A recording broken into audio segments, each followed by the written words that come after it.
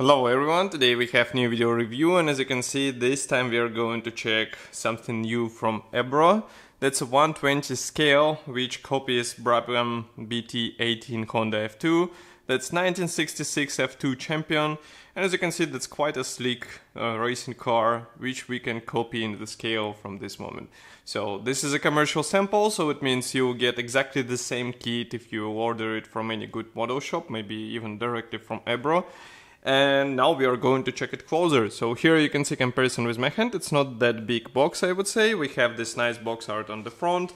Then we have also short history note about the real vehicle, of course address of the manufacturer, and pictures of the assembled vehicle. So just let me focus the camera so that you can see it properly. And as you can see, whole internal structure will be detailed, and it is typical for Ebbro, so here is no surprise. Here we have actually four more pictures, and also some text in Japanese, also some information about the kit, that glue is not included, extensively detailed 4-cylinder Honda F-2 engine, removable cowling, separate tubular space frame, and of course driver figurine is not included here, as well as glue. That's a top opening box. And here is what we have inside. So as you can see, there is plenty of space inside, so no worries, everything will arrive intact to you. And each sprue is packed into the separate plastic bag, which is also quite nice, because you won't have any broken parts due to this. As usual, we are going to start with plastic sprues, and then slowly we will go with other components as well. So first one is molded out of this grayish plastic, which obviously replicates metal. Actually, some modelers believe, and me too, believe that this plastic actually hints that this kit can be assembled without painting, but obviously nobody will do it, because to assemble such nice plastic without painting will be a really horrible thing to do.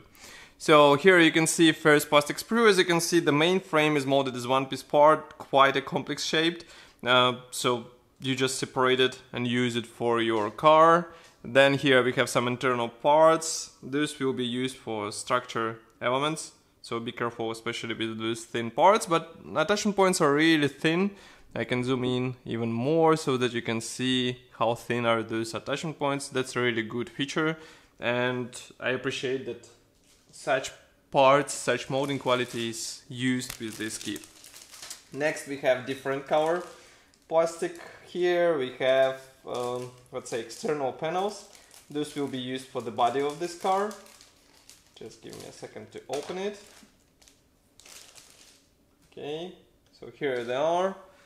Obviously nobody will use them like this. They will be repainted, first primed, then repainted, polished, in order to get the same finishes on the real car. But as you can see, the top cover is molded as one piece part.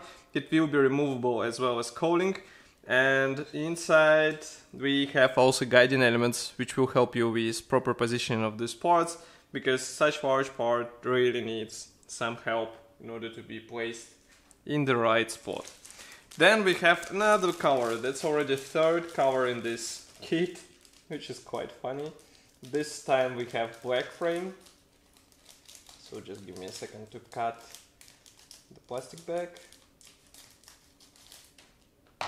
Okay, and here we are. So here mostly, just let me center it, we zoom out a bit, and now we should be able to see all parts in this frame. So here the most obvious part, the most, let's say, difficult not to notice part is this driver's seat. Then we have steering wheel, dashboard here, radiator one piece, several types of the wheels, because as you remember rear ones were wider than the front ones. But note that they're molded without tires. Tires will be vinyl ones, of course. Then we have engine parts, transmission parts, and some tubing for the engine as well. Note that springs are molded out of the plastic, which is quite surprising because some manufacturers include them as metal parts, but here we have plastic. And each spring is attached via 6 attachment points, so be careful while separating this. As you can see, they're really small. Here you can see comparison with my fingertip, and of course it is quite interesting design solution, I would say, but it will require some time in order to separate them off the frame. Okay, if you thought that there are only 3 covers of the plastic, you're wrong. Here is the 4th one, and those are chrome parts. It's quite surprising when you see amount of these chrome parts. Obviously, professionals will strip everything and repaint with some, let's say, professional chrome paint. But as far as I can see, they look not that bad, I would say. Yes, they are not realistic much, I would say, but still, maybe for some models it will be enough for out-of-the-box build. So, what we have here is structure elements. Just let me center the sprue. So, as I said, structure elements, some suspension parts. Also, we have exhaust tips, various steering arms, etc, etc. Everything is molded nicely, but as I said, for example, those suspension arms, I would rather repaint them because they look a bit toyish, but otherwise some parts might be used straight from the sprue. Of course, the final decision will be up to you, because you will decide what to see on your model. Next, we have quite interesting packaging, because as you can see, here we have plastic bag, actually combination of 2 plastic bags. We have frame and also this small plastic sprue with engine, because engine block is molded as one-piece part. So that's why manufacturer decided to do it like this. Just let me open the plastic sprue first, and then we will check the engine. So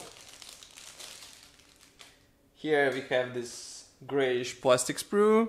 As you can see, we have some internal parts for the monocoque, and also we have brake discs which are molded together with calipers. Then we have some engine parts, transmission parts once again, various pipings. And let me bring these brake discs closer, because they have quite interesting surface detail. Here you can see it. It looks quite good. Let's flip it over, and here you can see it from the other side. So from both sides, these brake discs are detailed. As you can see, we have special cutouts. Everything looks good. And just an example, here you can see engine parts, which also look nice. And of course, those thin parts, be ready to work with them. But as you can see, amount of the attachment points for these thin linkages is reduced to minimum. It's just 3 attachment points. It's really cool. But also it will require you to be careful while handling this sprue, because it might be easy just to accidentally press on it and then you have a problem. Now I'm trying to open the section with engine, because as I said, it is packed separately. And here we have main engine block. Here it is. As you can see, it is quite small. So I will just bring it closer in order to see it in detail. So everything is molded out of the box. You will have to add only front and rear walls, also top part, and of course all those exhausts from the sides. But molding quality is really great. I like how this engine looks, and I think once you spend some time with painting, you will get really impressive result. Next we have this plastic bag. Vinyl wheels. Let's zoom in, and now I will just, let's say, cut off this plastic bag.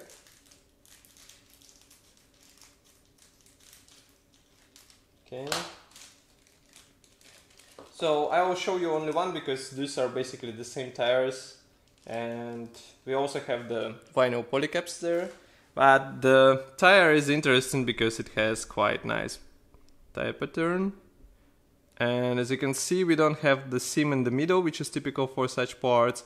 We also don't have detailing on the tire walls. As you can see, they are quite simple. But still, with some careful installation and maybe even weathering, you will get a nice result. Next, sorry. Next we have plastic bag with decal sheet. So again, just give me a second.